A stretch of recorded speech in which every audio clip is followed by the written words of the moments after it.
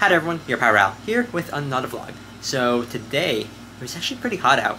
I think temperatures reached all the way up to 30 degrees where I live, and I always feel the need to point this out, but I go by Celsius, so it's always something that confuses people I know in real life, because everyone here living in the US pretty much uses Fahrenheit, but I use Celsius.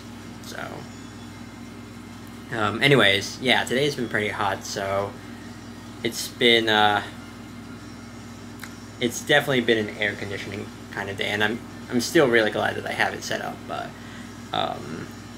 other than that, earlier I actually went and saw Jurassic World Dominion, I think is the third movie's subtitle. It's the third Jurassic World movie, and I'll be honest, it's been a while since I've seen Jurassic World Fallen Kingdom, I think is the second one. So my memory has been a little bit fuzzy, but watching this, I very much enjoyed it. Now, I do have a confession to make.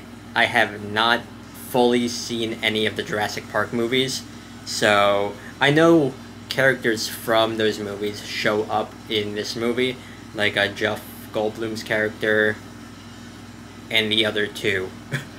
Jeff Goldblum plays Ian Malcolm, I think. Then there's Alan Grant and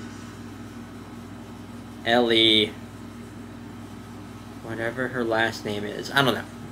But they were a pretty big part of this movie, and honestly, they felt more like main characters of this movie than the actual main characters did. But without spoiling things too much, Jurassic World Dominion,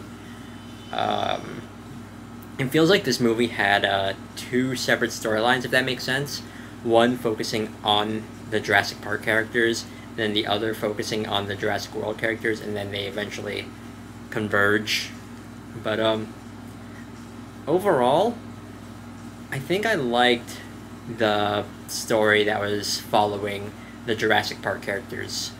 I'm not gonna go into things too much, but yeah. Also, what felt really weird is that the dinosaurs didn't feel as important as they did in the other Jurassic World movies, if that makes any sense. Now again, I haven't seen Jurassic Park, but it's actually something that I really, really want to do now after watching through the Jurassic World movies, especially because I know the Jurassic Park movies, I think just especially one is one that a lot of people really like. So strangely enough, actually, we did have a VCR tape of the first Jurassic Park movie when I was a kid. It's just I never watched it. I think my parents got that at some point. I don't know, but yeah, the movie overall was pretty enjoyable, I would say. I know before, I was talking to Matt like a few days ago, and he said that the Jurassic World movies feel more like action movies with dinosaurs in them compared to the genre that the Jurassic Park movies are. So I kept that in mind, and yeah, that's really it. Now, in terms of which of the Jurassic World movies I like more, I don't really know. I think I like the first Jurassic World movie the most, and this would probably be the second, and then the second Jurassic World movie would probably be the third.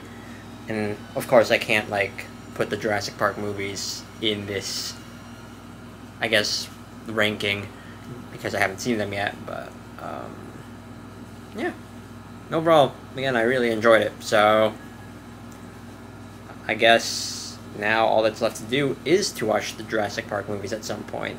Anyways, now that I'm home and relaxing, I'm actually about to watch the most recent episode of Spy X Family, or Spy Family, and I know that this is unrelated to the topic of Jurassic World, but the season finale came out today, so that's neat.